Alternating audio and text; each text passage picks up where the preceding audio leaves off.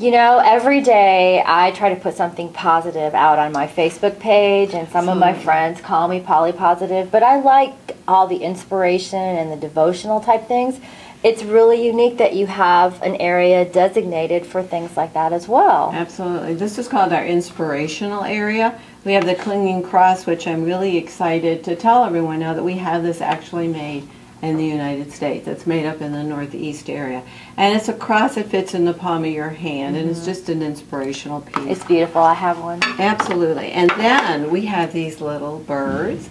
It says every day is a gift from God. And there's all kinds of different ones in this little area. So they have different sayings on them.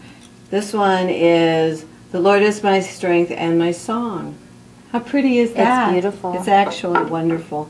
And then you're holding one of our plaques. Enjoy the simple things, which is so true.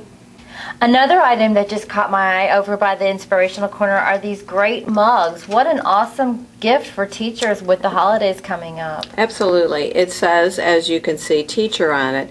And then a lot of them actually in the base of the cup have something that is significant for whatever the cup is.